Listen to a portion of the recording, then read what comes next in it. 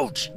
Did you see what happened? Porcupines are fascinating rodents covered in a coat of thousands of sharp quills. These quills are their superpower, protecting them from hungry predators like wolves and foxes. Imagine wearing spiky armor all the time. That's what a porcupine feels like. There are two main types of porcupines: the Old World porcupines of Africa, Asia, and Europe, and the New World porcupines of North and South America. They come in all sorts of sizes, from the tiny guinea pig-sized African brush-tailed porcupine to the North American porcupine, which can be as big as a medium-sized dog. These prickly